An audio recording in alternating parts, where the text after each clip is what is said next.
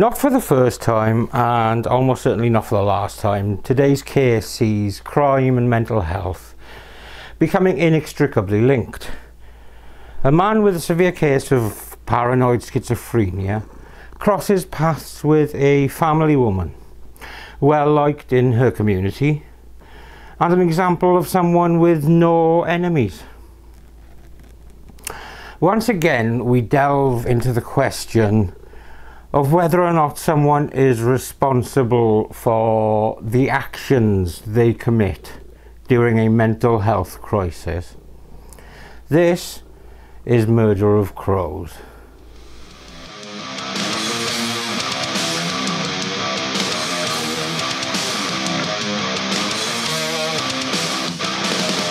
Say that you're ready, but you won't like it. You say that you're ready, but you won't like it. Silence all the crows, lining up in little rows. A sudden chill surrounds me.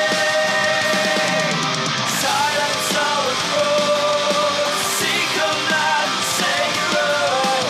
A sudden chill.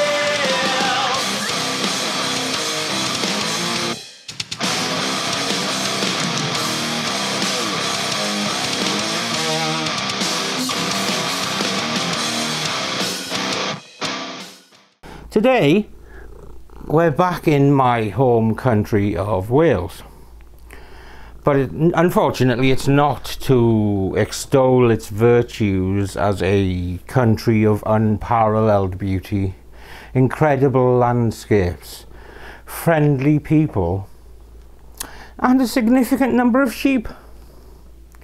Rather, we travel to South Wales to look at an extremely cruel and horrific crime. And we will delve into the impact of a mental health condition on the way a person conducts themselves. But first, we'll visit the large village where these tragic events unfold. Llantwit is a large village near Pontypridd in South Wales.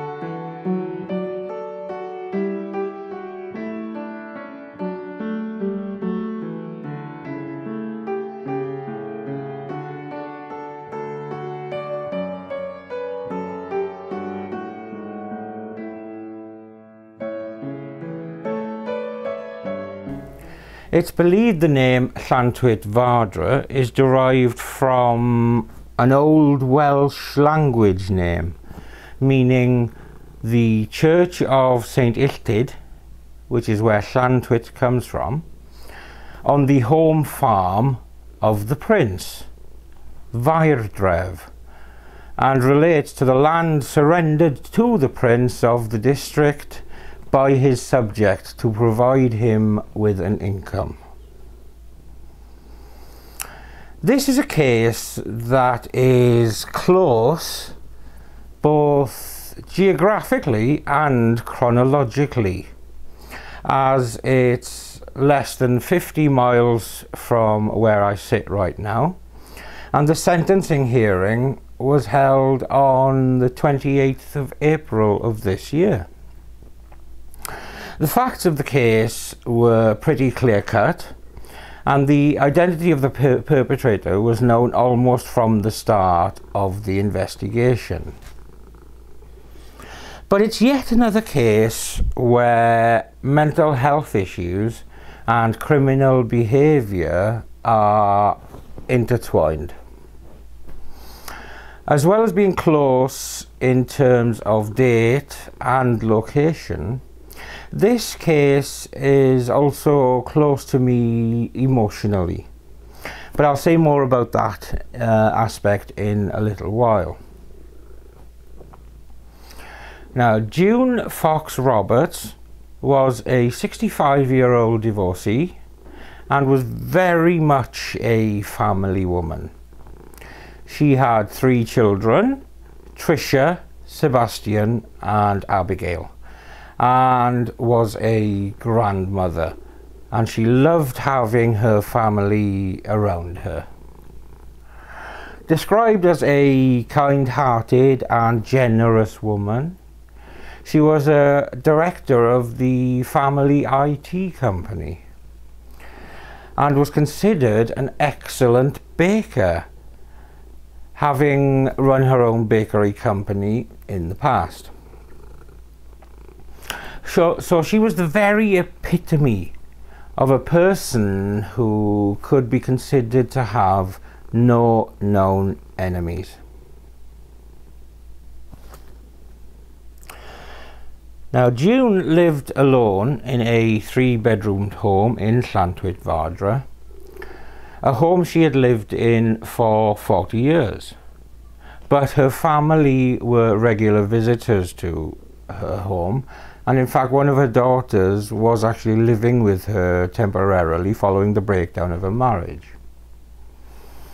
On November the 19th, 2021, she dropped her daughters off at Pontyclun railway station as they were going to have a weekend away. And typically June was doing what she could to get them off to a good start for their weekend. She then returned home for a peaceful weekend. Unfortunately, it would end up being anything but peaceful. Luke Deeley was a 24-year-old student attending Cardiff University. By November of 2021, his mental health issues had been escalating for several years. In March of 2019, Deeley was admitted to a psychiatric facility for just short of a month after suffering an acute psychotic episode. At this point, he was prescribed antipsychotic medication, but as with any medication regimen, the responsibility for sticking to the medication is down to the individual and those around them. Though there is no information around whether Deeley was off his medication at the time of the horrific incident I'm going to describe shortly. In July of 2021, Deeley's parents contacted the community mental health team with concerns around how he was presenting, particularly with respect to his ongoing insomnia and his tendency to pace around endlessly.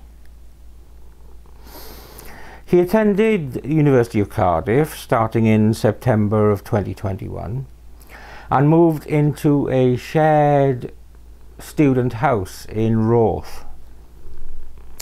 Almost immediately, there were reports that his housemates found his behaviour challenging, where he was said to keep the keys belonging to other residents.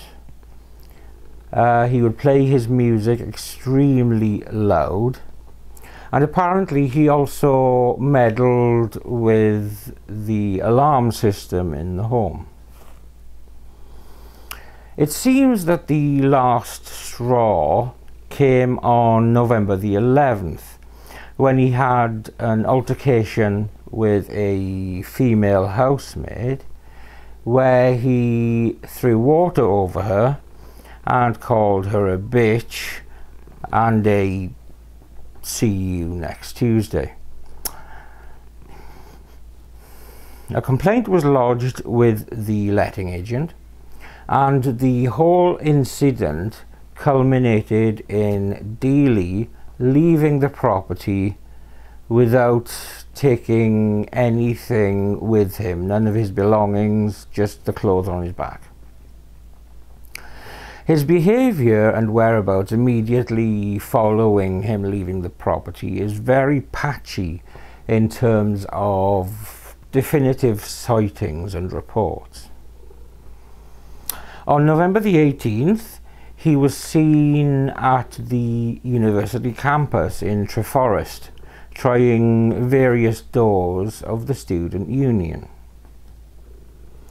During this time, a police search of his room at the shared house turned up a significant quantity of artworks that were described as demonic in nature.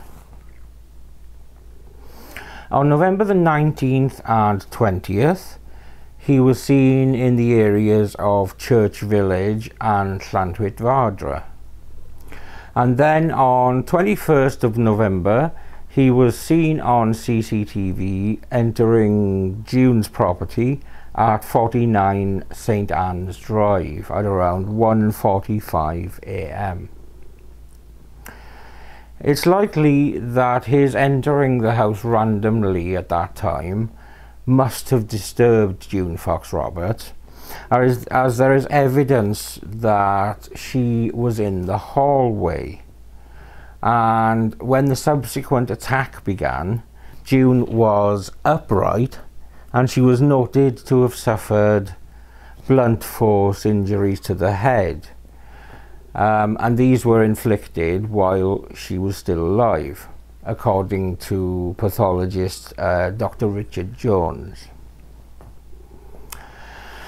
Now, it seems the attack became more frenzied following these initial blows, but blessedly, one of the initial blows seems to have rendered June unconscious, with her falling to the ground, though she did have fractures to her left arm, which were indicative of defensive injuries.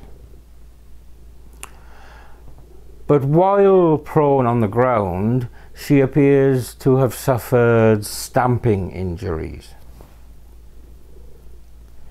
Now, while she remained unconscious, Deeley dragged June from the hallway into the dining room, where he placed her on a tarpaulin, and then he decapitated and dismembered the defenseless woman with an axe that was later found at the scene. Her limbs were placed into separate bags. He also brought a chainsaw into the property, but he appears not to have used it during or after the assault. He appears to have left the property around 2 p.m, as he was later seen on CCTV at nearby Craigie Tyres at 2:20 p.m.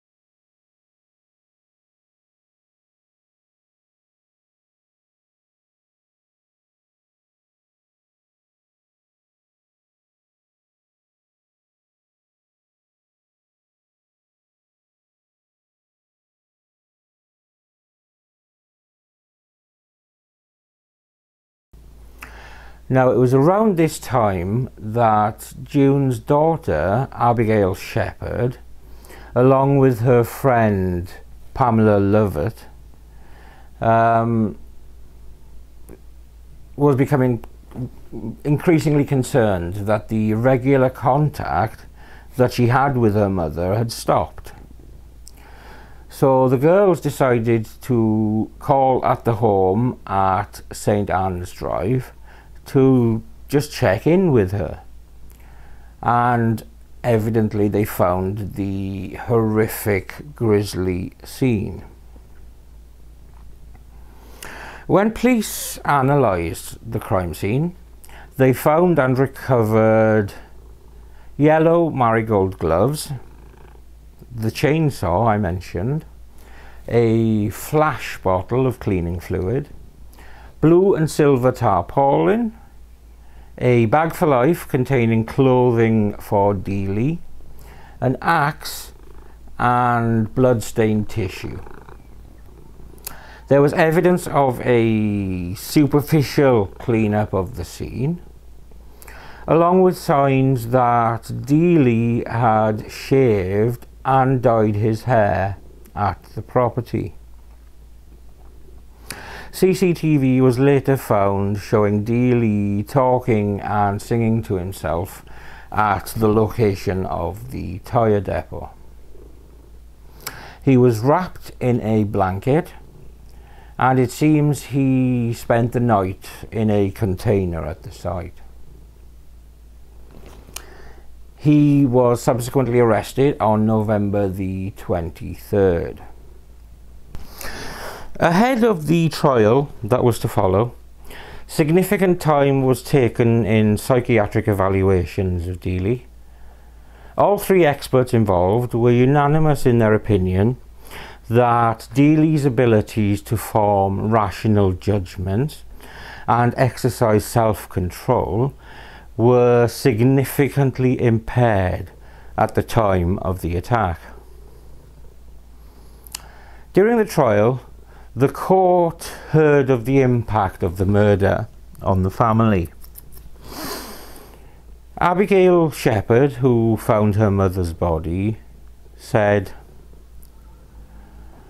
her life imploded on the day her mother was killed. She said she lived with her mother following the breakdown of her marriage, and was in the process of putting the pieces of her life back together, with her mother in a place I felt protected. Ms. Shepherd added, I last saw Mum on Friday the 19th of November, when she dropped me off at Pontyclean train station, as I was going to a friend's place in Gloucester for the weekend.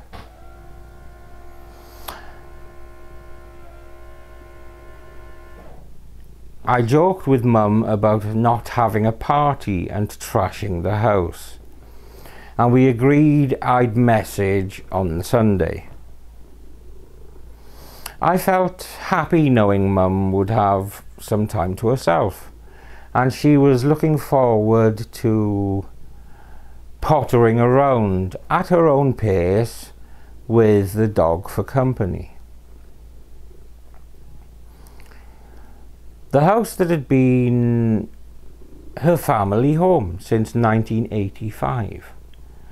It was her safe place, her haven, the place where some of my fondest memories occurred. Nothing could have prepared me for what had happened and what I saw when I got home that Sunday.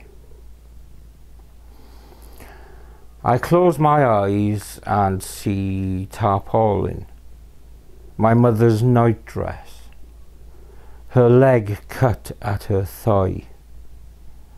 These images will never leave me.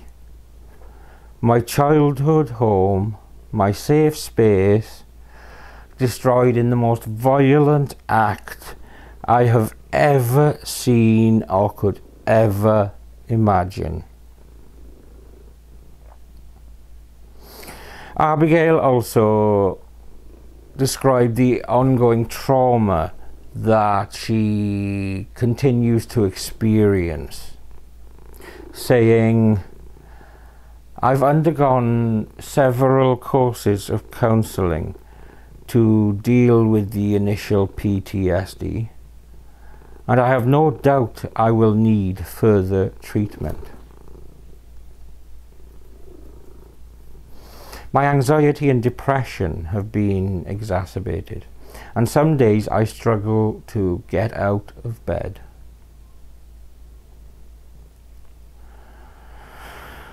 I'm looking for a new home, and I'm worried about the entry point to that home, about the neighbours' gardens, about the surrounding streets and areas.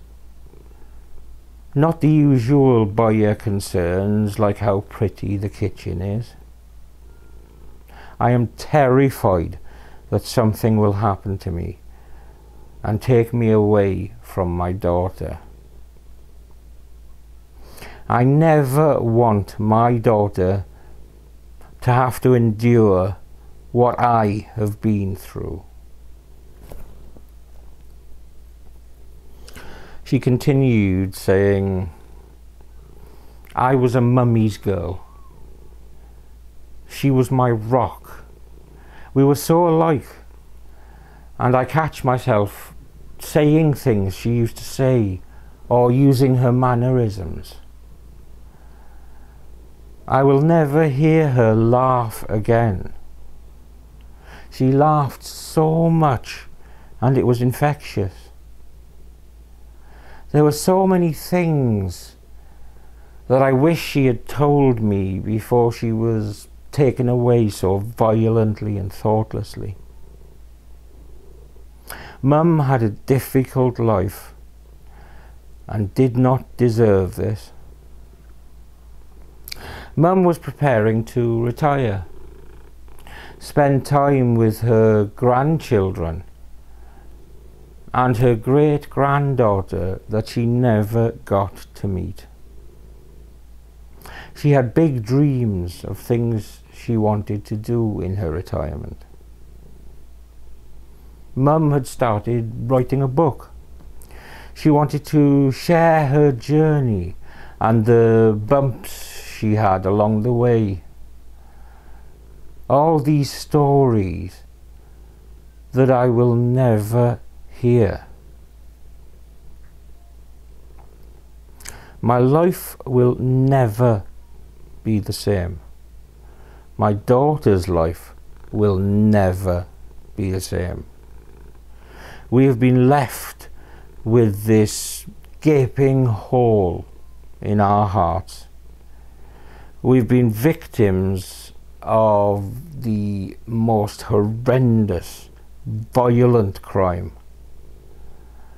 What may have been meaningless to Luke has devastated our family and left my heart shattered into pieces. June Fox Roberts' other daughter, Tricia Fox, was similarly deeply affected by her mother's death. I was told my mother had been killed and dismembered. My life was turned upside down and destroyed. She said she was unable to continue with her education in college and was left homeless. She said her mother's death left her feeling violated, and her mental health had been enormously affected. She said, my personality has changed and my way of life. I buried myself in work and pushed people away. It was like a work of fiction, a twisted horror movie. During the court case, in mitigation, David Elias KC said, no words can properly describe what Luke Deeley did to June Fox Roberts and the anguish he caused to her family and friends. We have heard statements and everyone will have been greatly moved by them.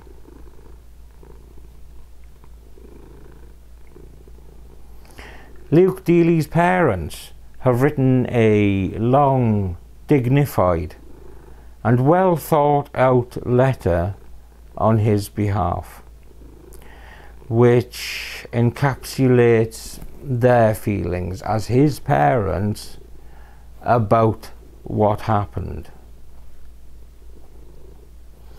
An extract from the letter read, the case is disturbing, shocking and tragic, and our hearts go out to her family. We cannot begin to imagine the grief they go through. We wake up every day wishing the situation was different for them, that their mother was alive and well. We are in despair about what has happened. Mr. Elias said Deeley was now a different man compared to the one who had killed Mrs. Fox Roberts. He said his client was incredibly ill at the time of the killing, which was the only explanation for what happened. He also said the defendant had chosen not to put the family of Mrs. Fox Roberts through a trial, and he pled guilty to manslaughter by diminished responsibility.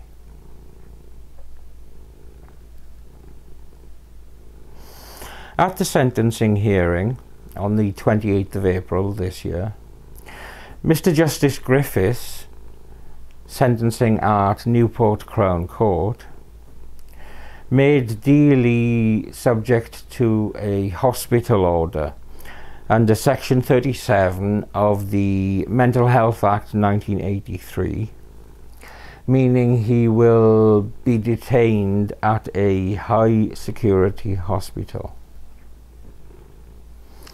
He was also made subject to special restrictions set out in Section 41 of the Act without limit of time.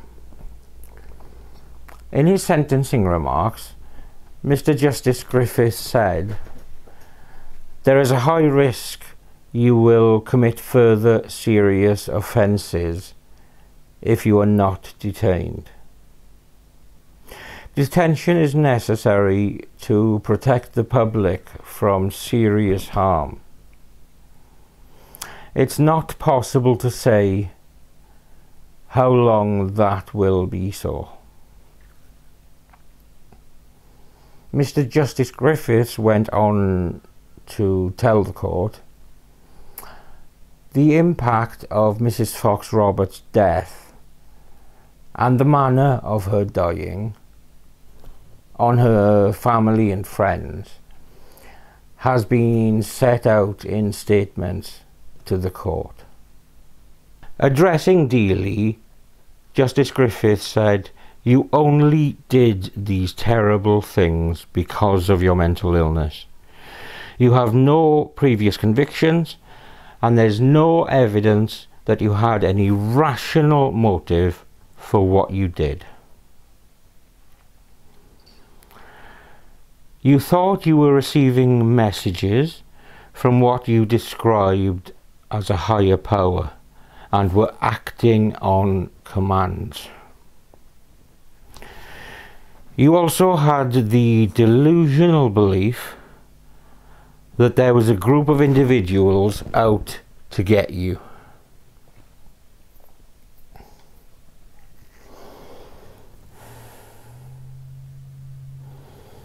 Upon the conclusion of the case, June Fox Roberts' family released a statement describing the loss and impact of that loss on the family.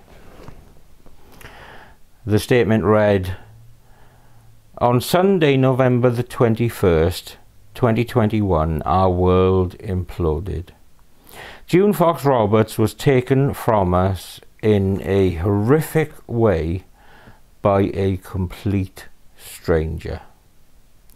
June was a mother, grandmother, and great-grandmother, and loved spending time with her extended family. She adored her children and grandchildren, and although she set high standards for us, she would do anything to support and encourage us. She spent many hours teaching her grandchildren various skills, including baking, gardening, knitting, and crafts, and telling them stories of the good old days from her childhood. June was so excited to meet her great-granddaughter, born earlier that month, but sadly Luke snatched that chance from her. June was vibrant, extremely hard-working, determined, and very resilient after overcoming many challenges throughout her life. She had a varied career, from running a chicken farm, helping disadvantaged children in schools, running a coffee shop, being an IT contractor, and as a landlady. June had friends around the world made from travelling through her work, and was looking forward to retiring so she could spend more time with her friends and her family. She was never afraid of a challenge and lived life to the full every day. She had a wicked sense of humour and an infectious laugh. And June would always be quick to share her advice or experiences to help anyone around her. She was a traditional lady.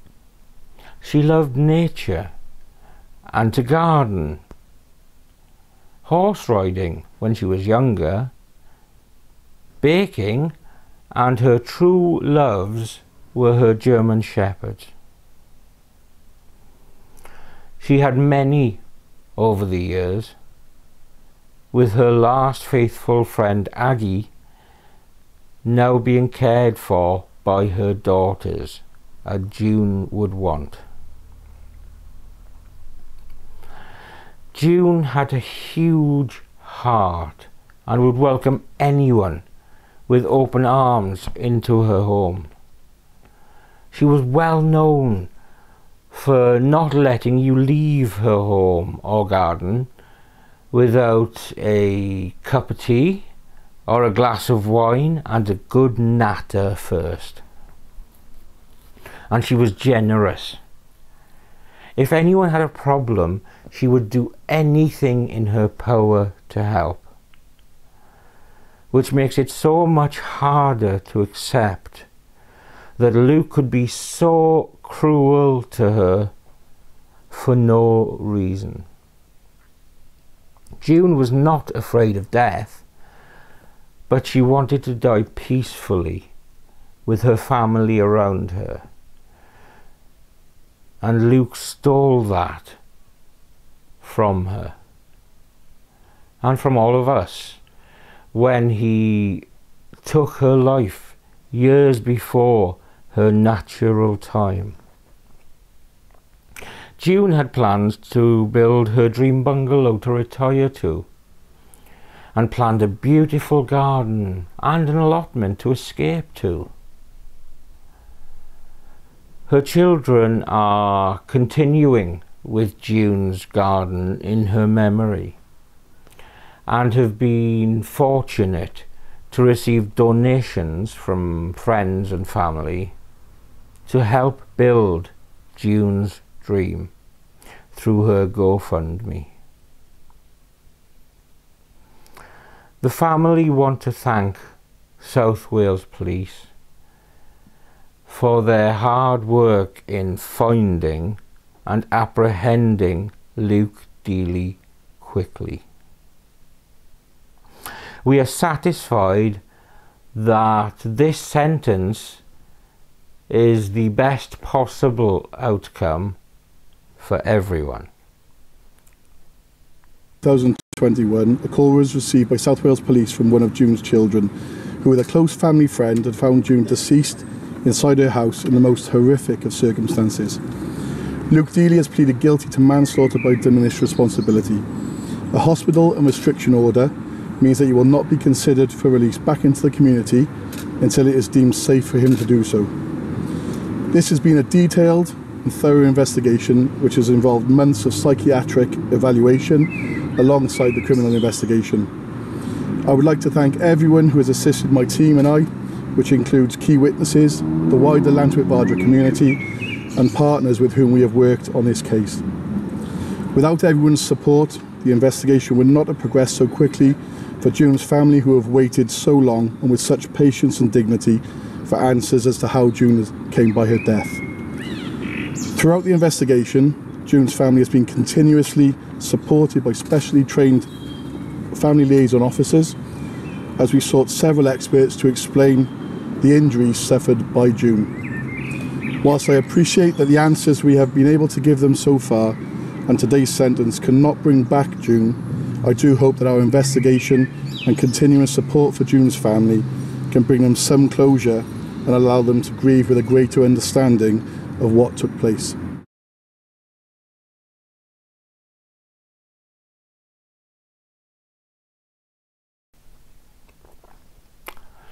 Once met, June was never forgotten. She was a force of nature. June was our rock and our safe space, and we will feel this loss for the rest of our lives.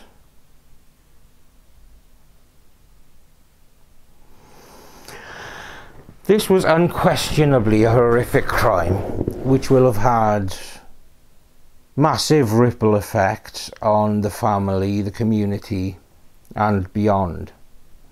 But it's also unquestionably a tale of Luke Deeley's eroding mental health and descent into a significant and debilitating psychotic episode.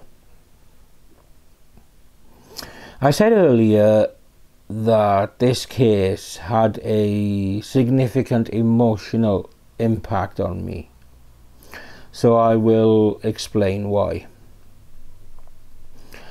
My brother was diagnosed with paranoid schizophrenia over 20 years ago, and the change in him as a person was massive. Before the episode which triggered his diagnosis, he was something of a bad lad. Impulsive, with what would be described nowadays as ADHD. He had a reputation among his peers as a tough guy. But beneath that mask was a young man devoid of confidence. He drew his confidence from alcohol and illicit substances, and it was the cumulative effect of these substances that seemed to have triggered his schizophrenia. I've seen firsthand over 20 years of the impact of the diagnosis, of the many medications tried, and of his presentation since then. Rather than becoming completely detached, he has become more caring, but his fear, especially with more than one person in the room with him, is never far away. He practically lives as a hermit now, but he feels safe. Even though society is becoming more aware of mental health issues and the stigma around them is reducing, there remains a lack of real understanding of how these issues can impact on people and their lives.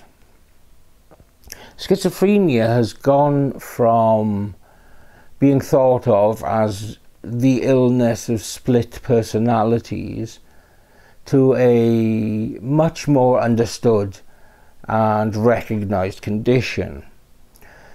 But I feel there is still very little real empathetic understanding of what life is like for someone living with this condition.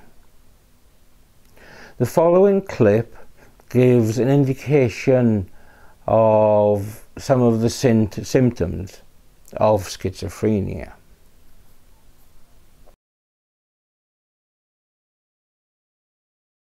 Hello. Schizophrenia is a serious, lifelong mental health condition affecting 1 in 100 people. Schizophrenia is a type of psychosis and affects the way a person thinks, feels, and behaves. People with schizophrenia are 2 to 3 times more likely to die early than the general population, and this is often due to preventable diseases such as heart disease, infections, and metabolic syndrome. Metabolic syndrome is a group of conditions that increase a person's risk of heart disease, stroke, and diabetes, and these include high blood lipids, high blood sugar, high blood pressure, and obesity. We do not know the cause of schizophrenia. However, it is widely believed that people may be at increased risk due to their genetic makeup, and then the condition may be triggered by an environmental factor such as stress or drug use. Other risk factors include nutritional problems before birth, exposure to viruses before birth, living in poverty, living in a stressful environment, difference in volumes in specific parts of the brain, and an imbalance in brain neurotransmitters. Schizophrenia occurs equally in men and women. In men, the mean age of onset is 5 years earlier than in women. Its onset is typically in late adolescence or early adulthood, and the age of onset is defined by when people have symptoms specific to schizophrenia. However, there's a prodromal phase between several months and years of non-specific symptoms, prior to the onset of the symptoms and signs of schizophrenia. These prodromal symptoms may include depression, anxiety, difficulties in concentrating, changes in thinking and perception, distrust, social withdrawal, lack of enjoyment in activities, and general decline in functioning. The symptoms of schizophrenia generally fall into 3 different categories: positive or psychotic symptoms, negative symptoms, and cognitive symptoms. The positive or psychotic symptoms include delusions, hallucinations, and thought disorder. Now, a delusion is a fixed false belief that is out of keeping with a person's educational and cultural upbringing, and it is firmly held even when evidence to the contrary is given. Another psychotic or positive symptom is hallucinations, where people may see, hear, smell, taste, or feel something, and it's very real to them, but it does not come from outside of their mind. This could be hearing voices or seeing something that's not there. And the third positive symptom is thought disorder, where the speech can be muddled or disorganised, or new words can be used that are made up. Negative symptoms are where somebody is not functioning at the level they were previously.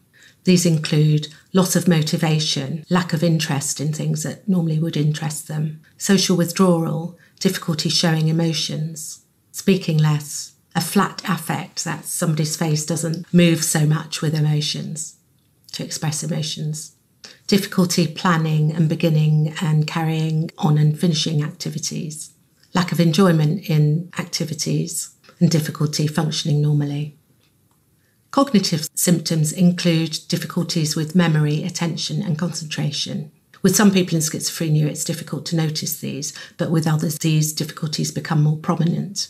They may affect somebody's ability to sustain a conversation, remembering appointments, or learning new things. People may experience difficulty processing information to make a decision, difficulty paying attention and focusing, and problems using information immediately after learning it. Treatment for schizophrenia includes antipsychotic medication, psychological treatments such as cognitive behaviour therapy, other treatments such as coping strategies, behavioural skills training, supported employment, and family education and support. Thank you for listening. Bye for now. Unless you've had experience of actually suffering the condition, it's difficult to put yourself in the shoes of someone suffering schizophrenia. But I feel it is very important to try. Imagine the feeling you get when you forget why you went into a room. Now take that feeling and extend it to all day, every day. And imagine try to live that life day to day with that discombobulating feeling, and then add to that intrusive thoughts, and also the feeling that there are a multitude of conspiracies against you. It is a massive and difficult load to carry. My aim in describing all of this is not to assuage Deeley's guilt in any way. What he did was horrific and abhorrent. Rather, I hope to shine a light on a poorly understood condition so we can begin to have a more thorough understanding of the turmoil in the head of a sufferer of schizophrenia. The world is undoubtedly a safer place with Deeley in a secure hospital. But I also hope that this hospitalisation sees him receive the medication and care that will help him understand and manage his condition more effectively. Whether or not Deeley will ever be considered safe to re-enter society remains to be seen. What is clear is that the world lost a bright light with the attack on June Fox Roberts.